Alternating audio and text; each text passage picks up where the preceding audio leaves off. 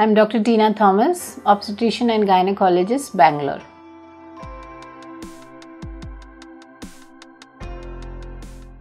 Delayed periods, brown staining, regular cycles and intercourse.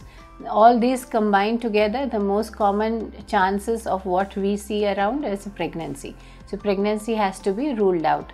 The first cause can be pregnancy, that is implantation bleed in early pregnancy, not seen in every pregnancy but can be there. So it occurs around 4 to 5 weeks. So a small spotting can be an implantation bleed in early pregnancies.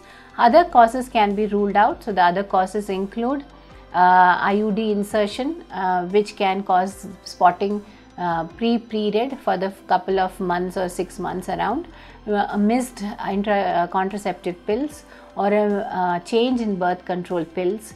It can be vaginal infection which is causing spotting, has to be ruled out.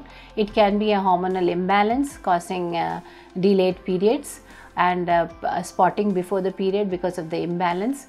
It can be uterine abnormalities like a fibroid or a polyp which is causing spotting again.